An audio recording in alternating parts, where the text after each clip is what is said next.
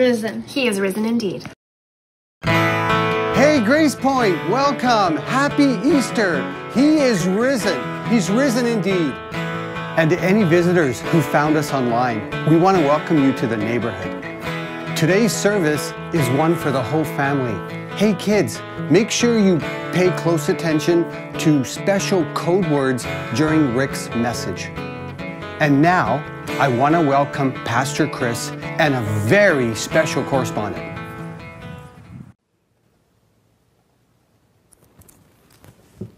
Hey Dad, are you painting a face on an egg? Yes, I am. Have you lost your mind? No, it's for Easter. Easter! Okay, what's wrong with Easter now? I just don't understand it. Why do you give me chocolate? What do you mean? When I ask you for chocolate, you usually say, no, it's not good for you. But sometimes you give me more chocolate than I can eat. Like when? Easter, Halloween, Christmas. Oh. I don't get the characters either. What characters? The Easter characters. Which ones? Like, are the Easter Bunny and Jesus like best pals? No. Is the Easter Bunny in the Bible? Does he bring eggs in a basket? Does Jesus eat chocolate? Well, the thing is, the Easter Bunny's not actually in the Bible. What do you think Jesus' favorite chocolate is? I don't know that he had a favorite. My favorite's the Eggies. Listen, son. People do lots of strange things around the holidays that don't always make a lot of sense. But the most important thing about Easter is that we remember to celebrate Jesus' resurrection. Oh, you know what I really don't get? What's that? Bunnies don't even lay eggs.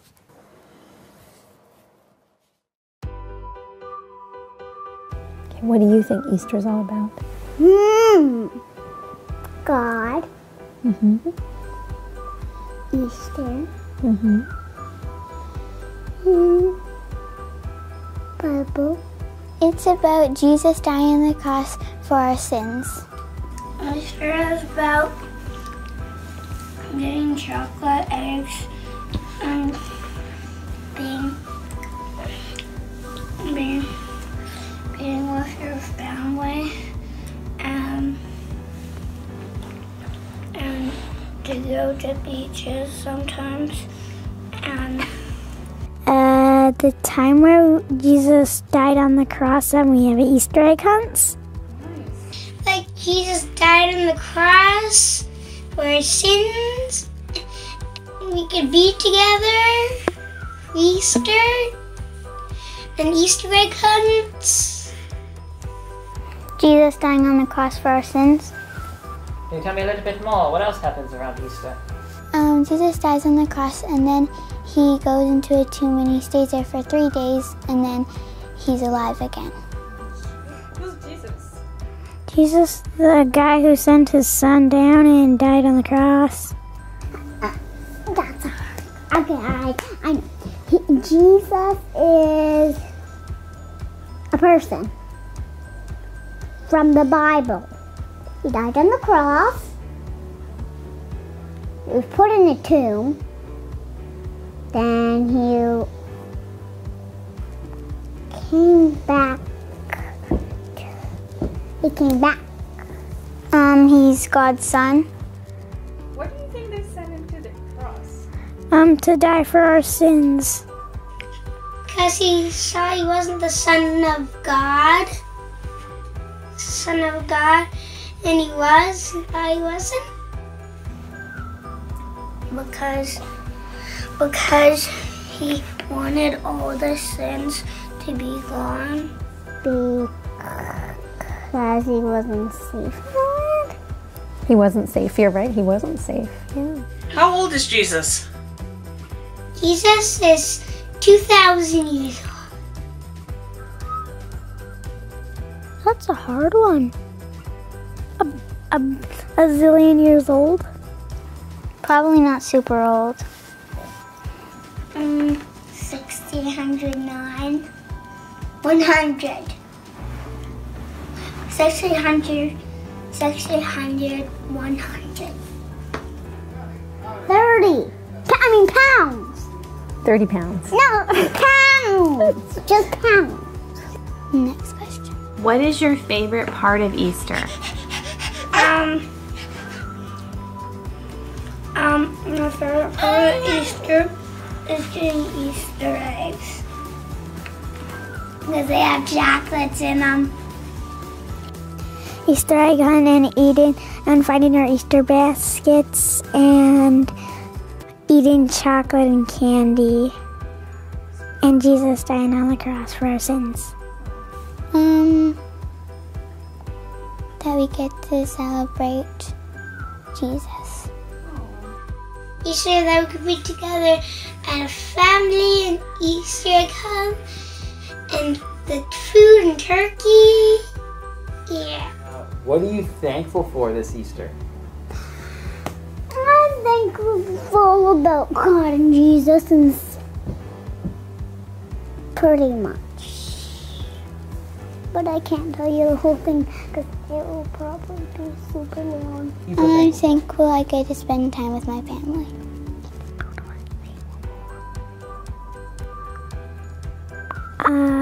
I'm thankful for Jesus dying on the cross, Easter hunts, my parents who set the Easter hunts up, and I'm thankful for Easter. That no one in my family has had COVID. Getting to see my family. Yeah.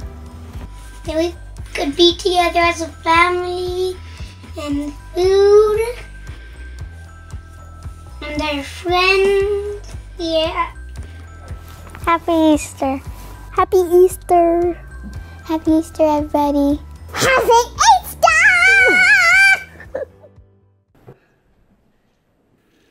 Oh man, happy Easter indeed.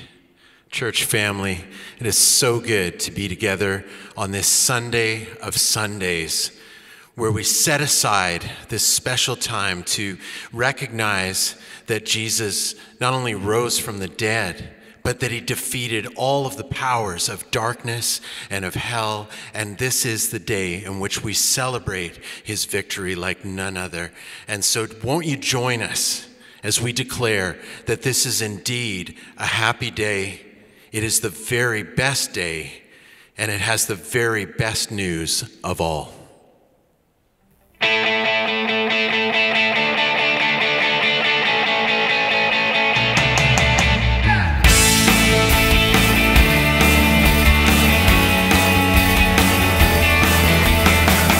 Greatest day in history. Death has beaten, you have rescued me. Sing it out, Jesus is alive. Yeah! The empty cross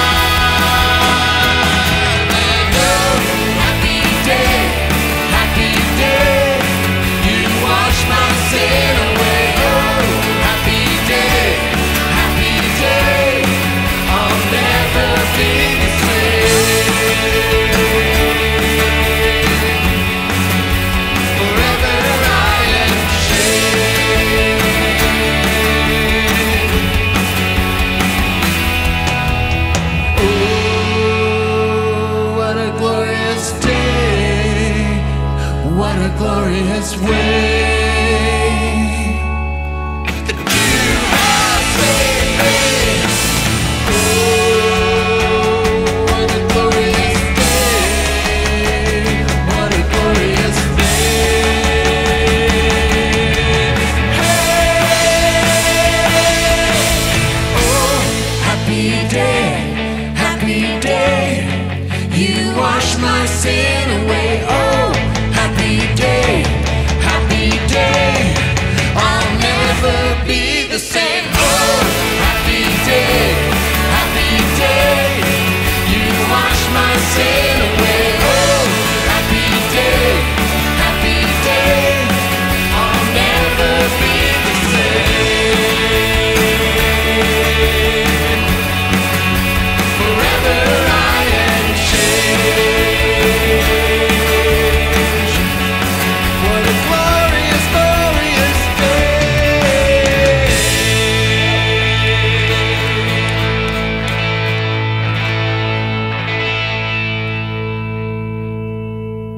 Well, church family, during the last month or so in Kids Unlimited Sunday services, our KU friends have been getting the memory verses of the week as well as clues to reveal a final secret word.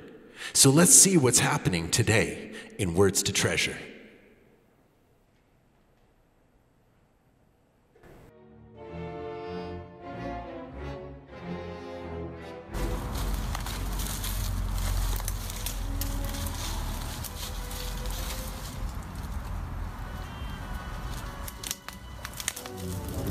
Hey kids, sometimes words to treasure we gotta do on a bit of a treasure hunt to get them.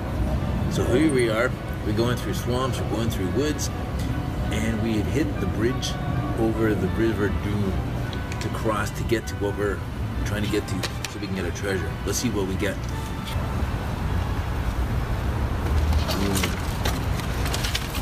This old bridge, is gonna hold my weight up? This is risky.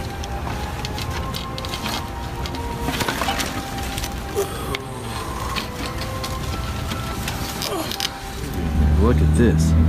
What kind of bird lays eggs like this? Oh, and what's this? A little note. Put these in my little treasure bag here. All right, boys and girls. In some of the previous weeks, we've had treasure and clues come to us. This week, we had to search it out. We battled the elements. We made our way through swamps, across dangerous bridges. Let's see what we've got now.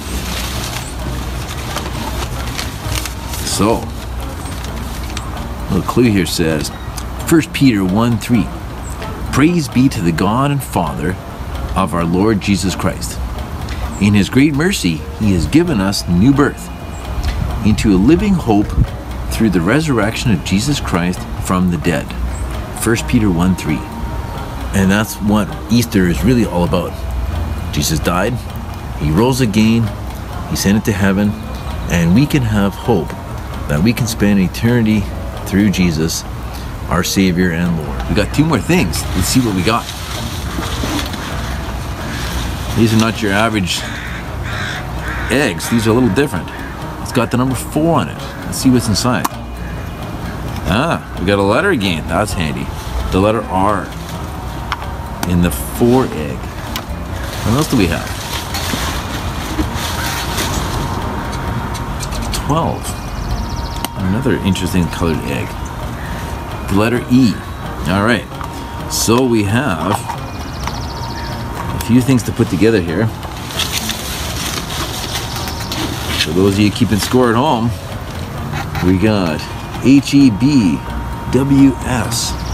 Now, we've got an E and an R and 412.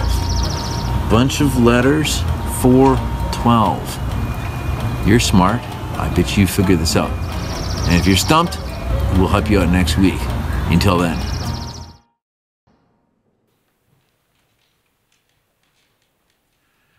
I'm not sure why we can't have that like every week. That was fantastic. And I think I'm not sure.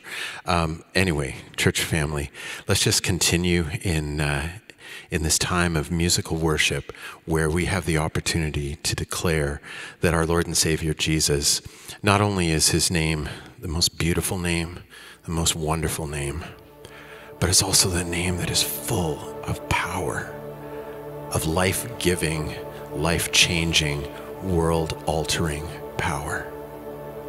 And we just want to worship our King of Kings and Lord of Lords through song and just declare, Lord Jesus, you are the only one who is worthy of all of our praise.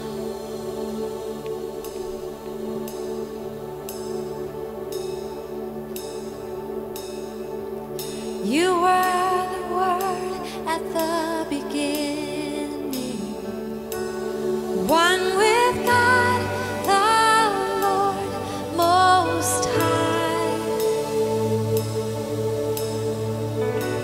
Your hidden glory in creation, now revealed in you are Christ. What a beautiful name it is. What a beautiful name it is. The name of Jesus Christ our King. What a beautiful name it is. Nothing compares to this. What a beautiful name it is. The name of Jesus.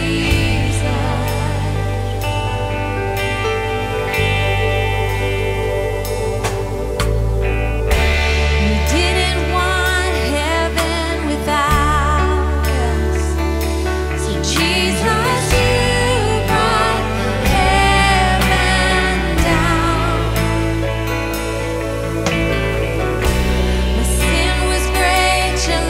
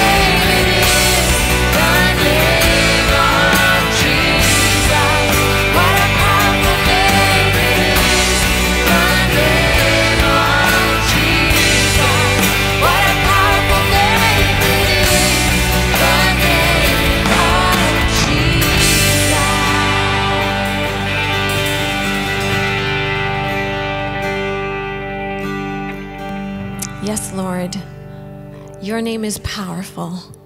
We thank you, God, for your resurrection power that's living in us, that you went to the cross and you died and you didn't stay in the grave, but you rose again. And in that sacrifice and in that rising again, Lord, you've brought us to life. Thank you, God, for your great work that we think about, especially on this Easter Sunday. In Jesus' name, amen. Amen. Thank you, Greg and team. It's great to sing a victory song like that, a song of hope, a song of Jesus overcoming death and the sting of death, being defeated by what he did for us that very first Easter. So we want to talk today about Easter hope. And no, kids, it's not Easter hop, although we could talk about Easter hop. Like, what is the favorite restaurant that the Easter Bunny likes to go to? That would be IHOP. What about the Easter Bunny's favorite music? That would be hip hop. And kids, what do you get if you pour hot water down the Easter Bunny hole? Although you don't want to do that, you get hot cross bunny. So get your bingo cards out there that Pastor Steve told you about at the beginning. And hey, I said the word hop there, so I can put my dabber there. And I've got one of these because my wife, Sheila, plays bingo on Saturday nights with her mom in Saskatchewan, via FaceTime. So fill in that card, and if you get all those spots, let me know. Send me an email, rick@gracepoint.ca, and I'll get a prize out to you. So if we haven't met yet, my name is Rick, and happy Easter to you. And we want to talk this morning about hope. Now, when we use the word hope in our culture, we often use it synonymously with words like wish. We talk about, well, I hope something works out. Similar to what we might think of, blowing out candles and making a wish. And we all hope in something. But the things in our world, their hopefulness tends to disappoint us. Right? Because every circumstance, every relationship, every bright future will eventually wear out, fade, or go away. We can either hope in something or we can hope in someone.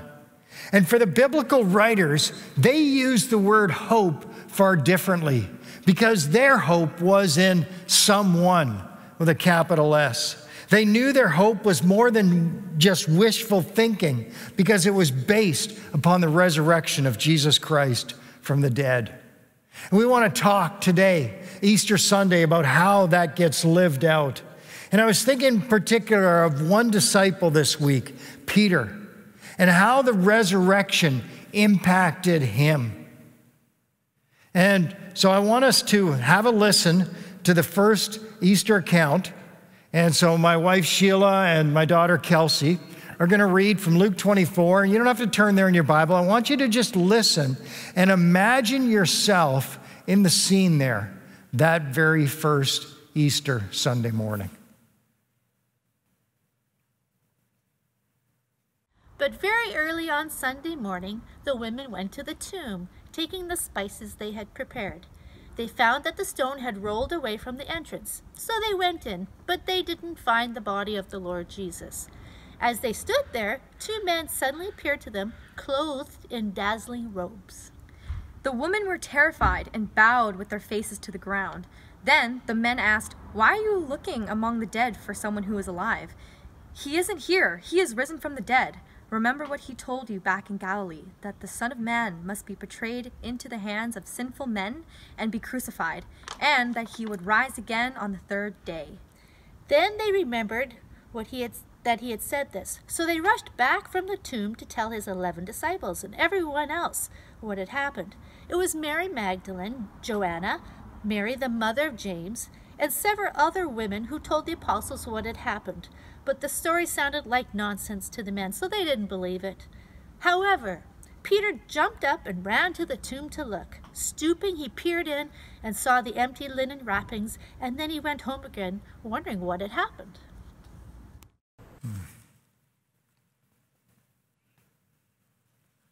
So we've got the women there that first Sunday morning as they come to the tomb to anoint the body of Jesus with spices. They have no expectations that the tomb will be empty. So you can just imagine their emotions as they're trudging with heavy feet towards that tomb.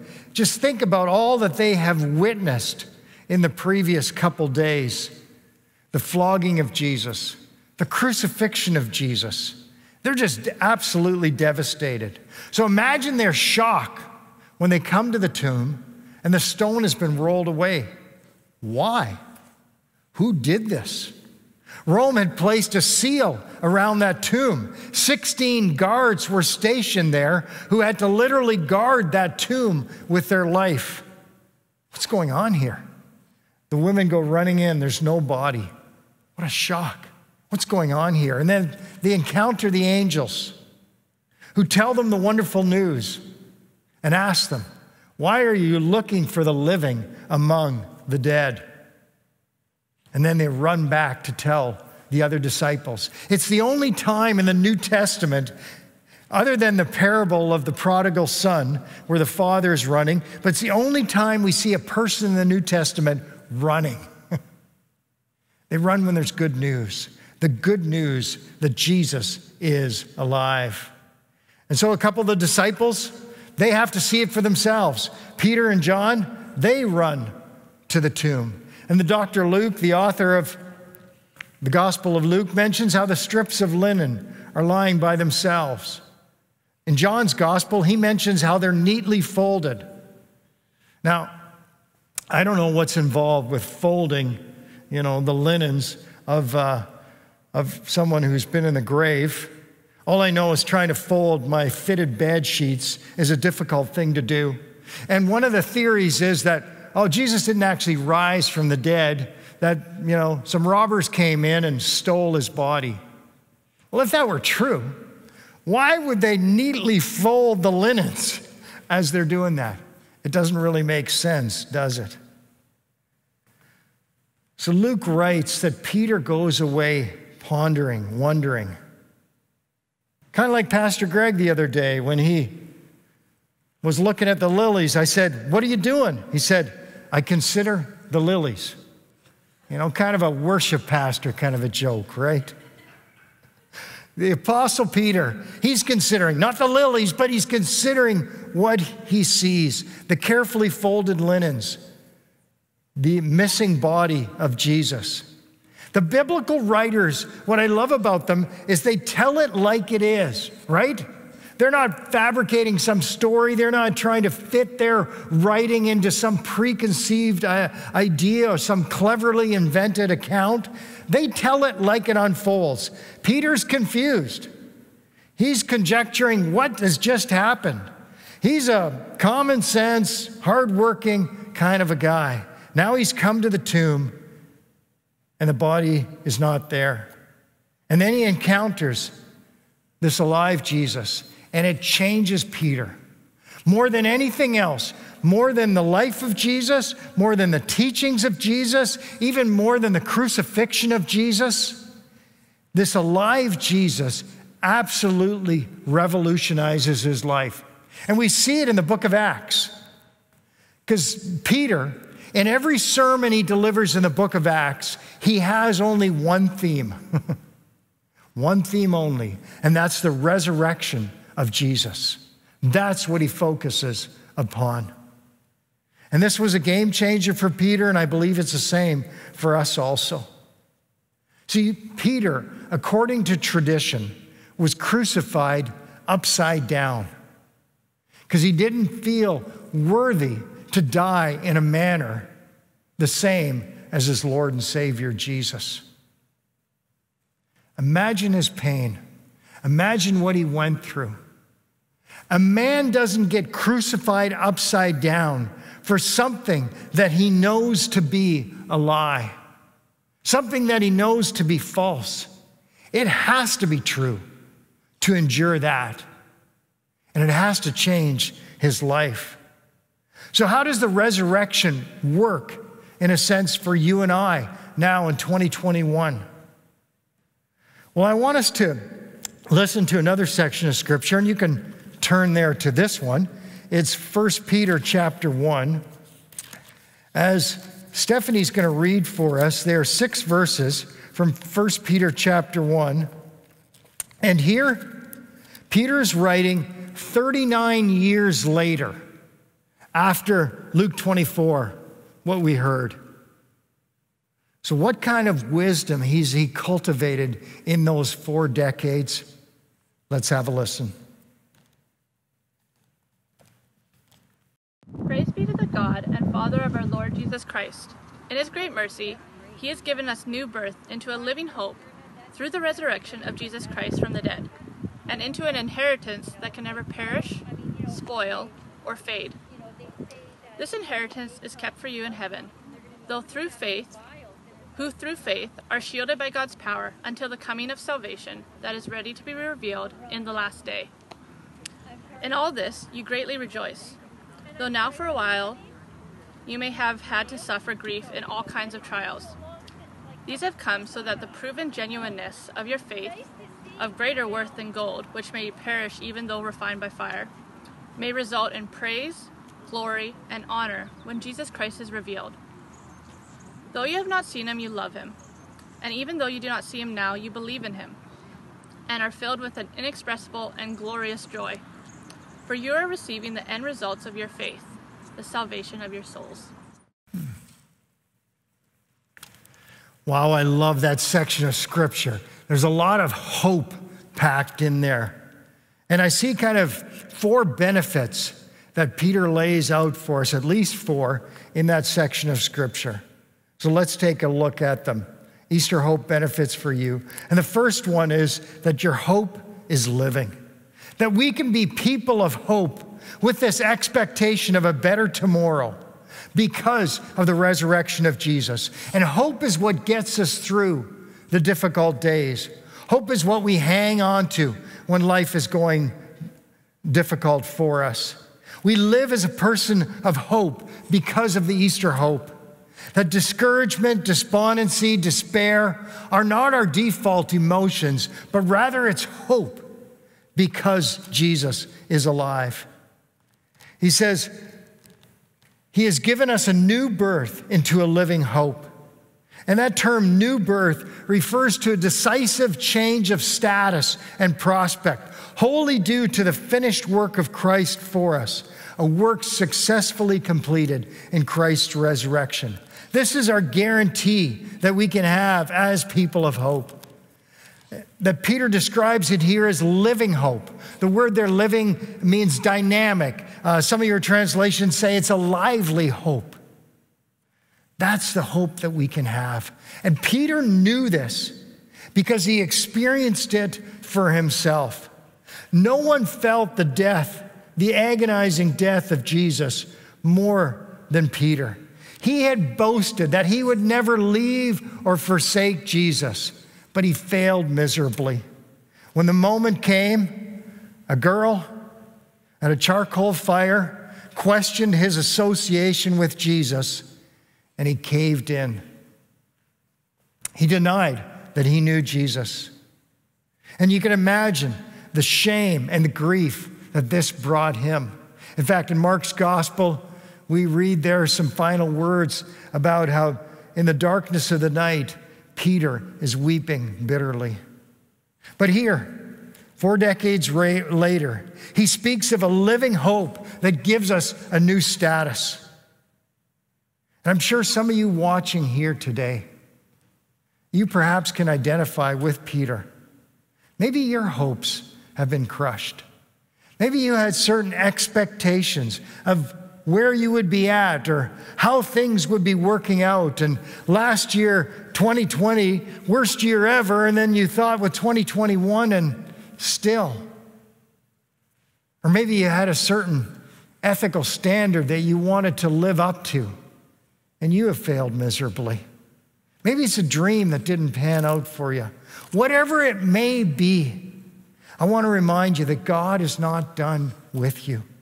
You can have this living hope because today, Easter Sunday, you're reminded that Jesus is alive. Second aspect of hope that he tells us. He's given us a new birth into a living hope through the resurrection of Jesus from the dead and into an inheritance that can never perish, spoil, or fade. That this list of benefits that Peter's writing about here, some of the benefits are here and now benefits that we can enjoy on this earth, and others of them are benefits for the life after. And here this inheritance is kind of a both and benefit.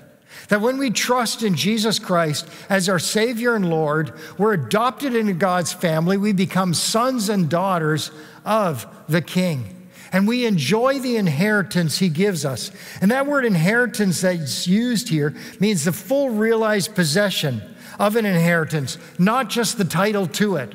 It was used in the Old Testament for when the Israelites went into Canaan and they claimed the land that was there.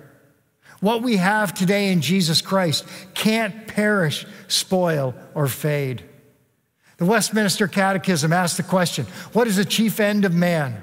To glorify God and to enjoy him forever. That is your inheritance, friends, to enjoy God. Our inheritance is not something here on this earth that it's tied to anything like real estate values or the rate of inflation or the stock market or anything else like that. You say, Rick, my inheritance? Well, show me the money. But see, the inheritance isn't about money. We tend to think of that here in earthly terms, but it's something far greater than that. Your inheritance is Jesus Christ himself. That's what he offers to you. And as Peter writes here to people who have never met Jesus, and he says to them, you heard in the scripture reading there that though you haven't seen him, you love him. That's the same thing can be true for you and I. That with our physical eyes, we haven't seen Jesus, but we can still love him. It was great to see some of you this week at the Palm Sunday drive-through where you picked up your Holy Week package, including this devotional. And there's one last day of devotions today, Easter Sunday. And I would encourage you to do it. Kids, I give you permission in there to run around the house and scream. You know, you can do it. I've written it in there. But one thing I want you to do that I mentioned there is to get alone and to hear God call you by name. Just alone, on your knees, or sitting somewhere, and in silence, to hear the still small voice of Jesus. Now, when I say call your name, I don't mean like when the roll is called up yonder, I'll be there. Like you're thinking, I don't want to die yet. He's going to call my name. No.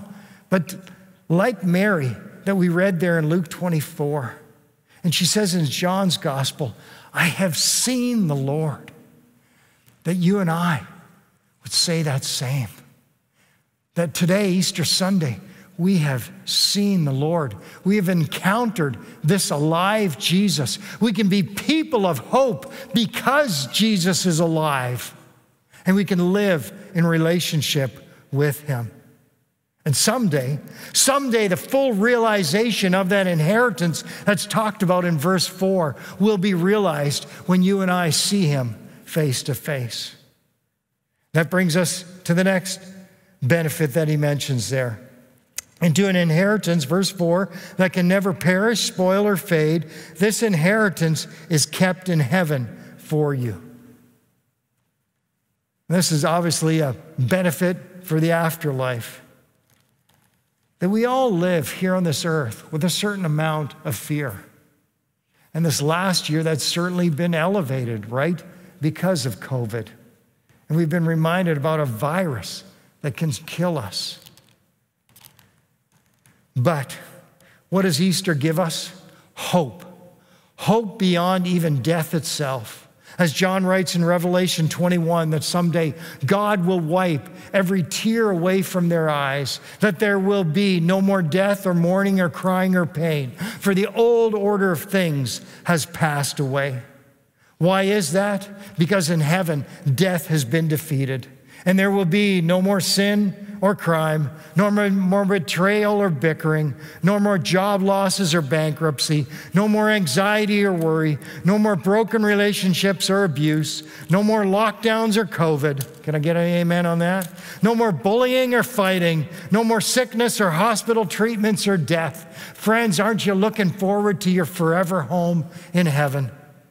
A future benefit that the resurrection of Jesus guarantees. A final benefit that Peter lists there in verse 6 and verse 8, it's a here and now benefit. He says in verse 6, in all this you greatly rejoice. Verse 8, you believe in him and are filled with an inexpressible and glorious joy. That the Bible says that in face of all the difficulties, all the adversity that you and I may encounter, face in life, that we can have something deep within us, and that is joy. Greater than a circumstantial happiness that old Peter, writing 4 decades after he's been to the empty tomb and he's gone through all sorts of adversity in his own life, can talk about this joy. That Peter's readers haven't seen Jesus, but they can still experience the joy that comes from the resurrection Christ. And you and I, living in fellowship with God, can also experience that. And this affects our attitude towards our trials and troubles. Verse 6, in all this you greatly rejoice, though now for a little while you may have to suffer grief in all kinds of trials. That for a little while, we're going to suffer. Well, how long is a little while? Well, I don't know. Some of the translations say for a season. Well, how long does a season last? Well, for the Canucks, playoffs, it's just a really short season, right? For winter, that could be a really long season if it felt like this year. But the good news is, friends, God has his eyes on the clock. He's watching your life. And though that season of pain may be a month, a year, a decade, decades, he's watching the clock and he cares for you and he can fill you with his joy. A life eternal, a life full of joy. And friends, though you may be going through hard times now, hang on to hope, because God is at work in your life. And you can have joy because of the resurrection of Jesus from the dead, even in spite of any adversity or your present state of circumstances. So let me ask you a question. How does the resurrection of Jesus make a difference in your life? Like, let's imagine 2 scenarios. Number 1, Jesus were not alive today.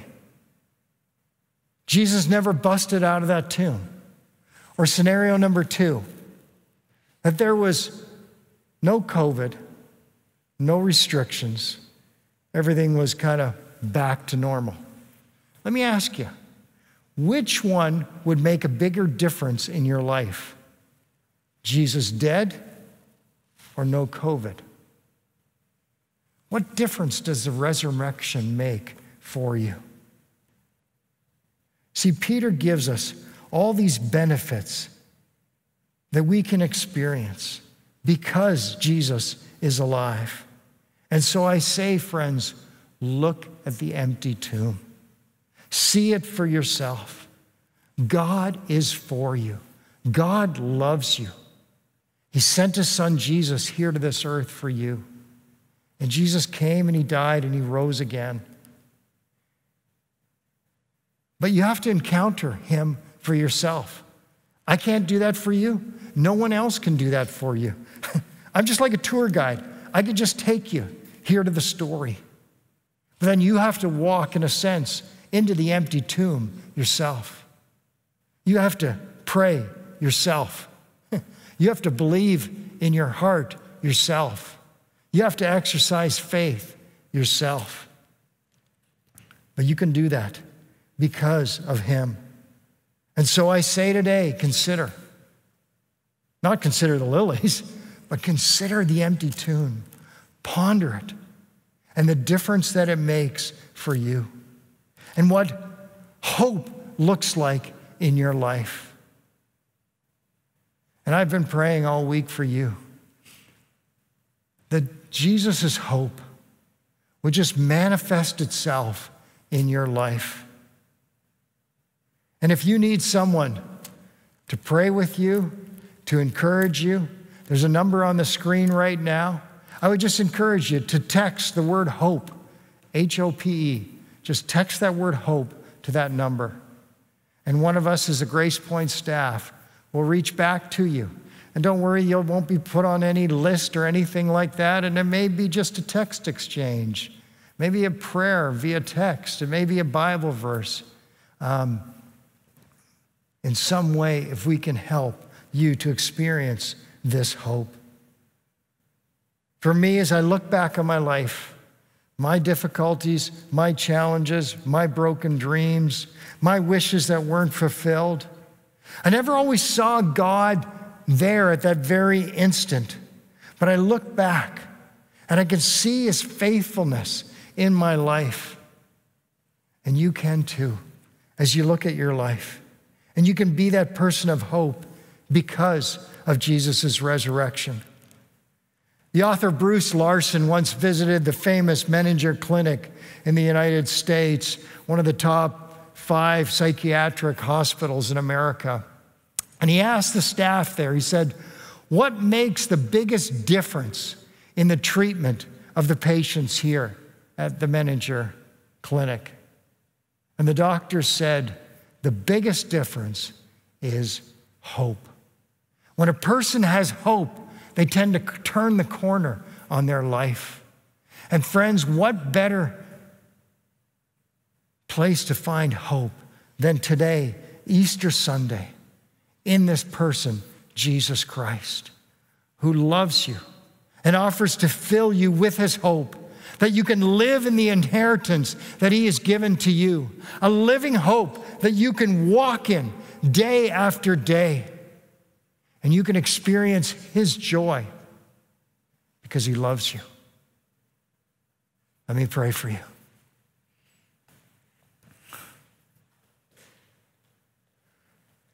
Oh, Jesus, I just pray for each person watching now. You know every circumstance, every relationship, every struggle, every challenge. And yet you are the God of hope.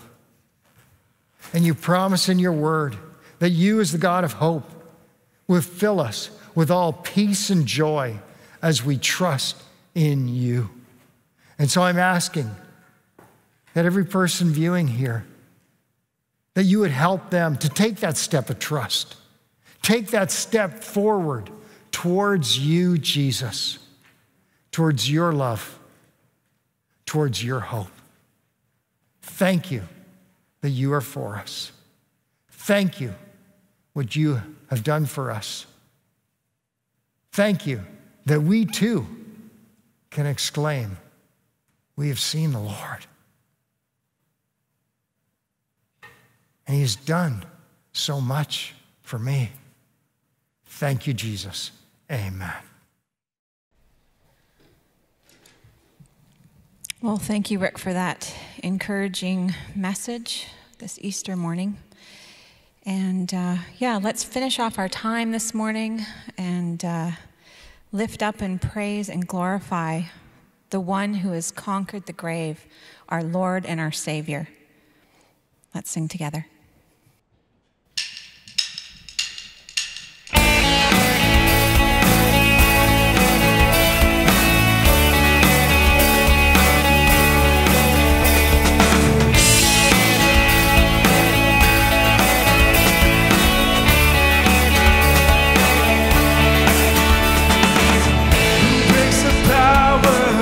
Sit in darkness, whose love is mighty and so much stronger.